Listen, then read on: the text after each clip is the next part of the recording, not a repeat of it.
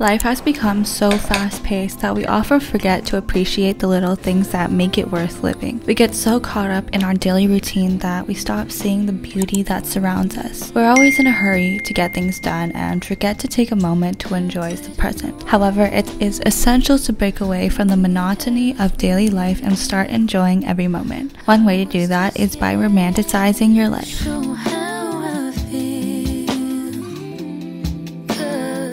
Good morning, everybody. Romanticizing your life is about finding beauty in everyday things and appreciating the little moments that make life worth living. It's about taking a step back and seeing the world through a different lens. It's about creating an environment that's aesthetically pleasing and brings you joy. One of the things that I've been neglecting, especially in the winter time, is not getting ready, not feeling put together, and when you look good, you feel good. That's something that I want to definitely implement more in my daily routine. Like, I haven't been wearing makeup or putting on clothes that really feel like myself. I've just been putting on whatever. So one way to romanticize your life is to get ready for no reason, but to look good for yourself.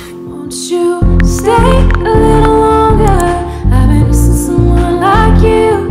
I know we're both getting. One way to romanticize your life is by getting ready for no reason. Working from home or having online school is such a benefit because we don't have to worry about others judging us for the way we look or the way we dress. We can stay in PJs all day if we wanted to. But at the same time, I sometimes get the longing to put on makeup and a cute outfit even if I have nowhere special to go. I want to look pretty just for myself. Take some time in the morning to do your skincare routine and put on some makeup even if you don't have any special plans for the day. It's a small act that can make you feel good about yourself and boost your confidence. Probably why I don't let go down. But somehow gave it all to you.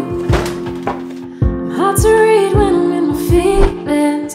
Basically, yeah, that's all the time. Something There are melodies that emerge from my heart.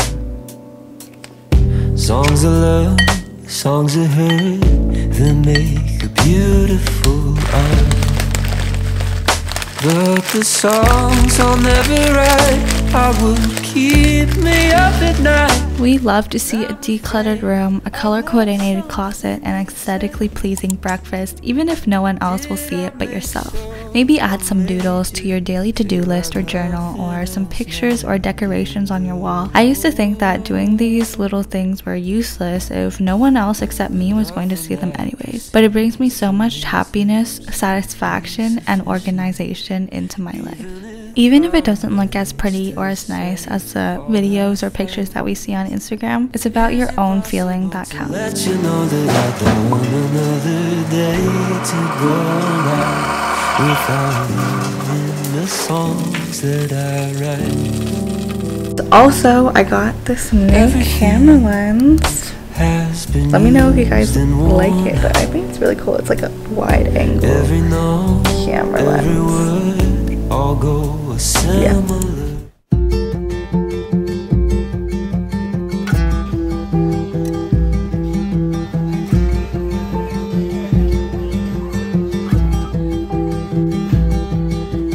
I would love to be your stars and moon, your sun. I think that sometimes people think that you need to be good at a hobby, but the joy of having a hobby doesn't come from being good at it. A hobby doesn't have to become a side hustle, but it can be a relaxing escape. The toxic concept that we can only do the things that we're good at or things that we can instantly excel at can prevent us from missing out on so many moments in life. Sure, being good at something can be really fun, but we don't want to trap ourselves in a box of expectations. We don't have to be Picasso to paint. We don't have to become pro if we want to play volleyball. We don't have to run 10 kilometers all at once if we want to pick up running. We might get judgments from other people, but we sure don't want to judge ourselves for taking up a hobby that we just picked for our own enjoyment. And the stars and moon and sun would all align. And for a million years and more, I'd make you mine. 'Cause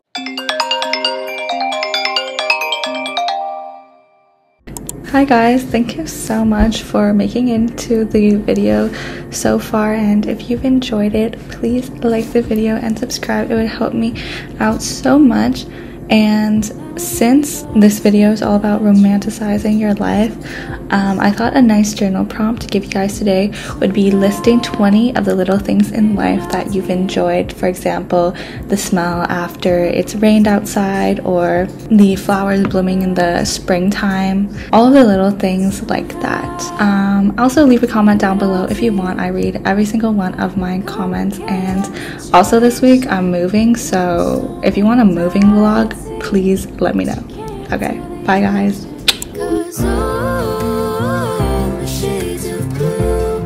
Whether it's painting, writing, or knitting, finding a hobby that you enjoy can help you escape from the stress of everyday life. See how much time that you have to put into a hobby and look at the difficulty level as well as your own personal interests. For example, if you don't have that much time but you love creating little things and little projects, maybe crochet at your own personal pace. If you love watching TV and also art, maybe creating a scrapbook about those shows can be super fun. I've seen people also do it about K-pop bands or their favorite artists. I recently picked up bullet journaling because it combines art, writing, and productivity, and I think it just looks so cute and so satisfying. Away the clock. I'd love to hear each thought.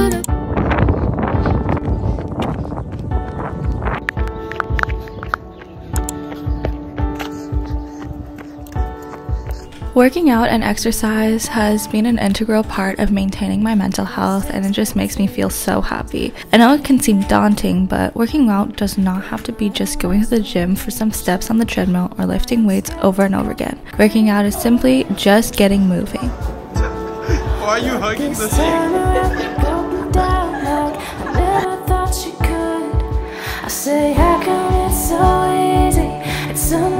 Going for a walk in the park can be a great way to escape the daily grind and immerse yourself in nature. I love smelling the fresh air, and I love to get mesmerized by the beauty of nature and its colors. Another nice workout that I've enjoyed is bouldering or rock climbing, and let me tell you, it is so difficult and gets me to work out muscles that I never even knew that I had. Like the next day I was so sore in different areas. In the summertime, I see people all the time playing spike ball, doing Pilates outside, and throwing around a frisbee. Don't let people tell you that you're not truly working out if it isn't a 2-hour grind session at the gym. If you're simply getting up and moving consistently, you're already doing better than most. Ultimately, I know that life is a little bit difficult to figure out sometimes, but at least we're all in this together. It could be sunrise or late nights, I'm always laughing with you. I say, how come it's so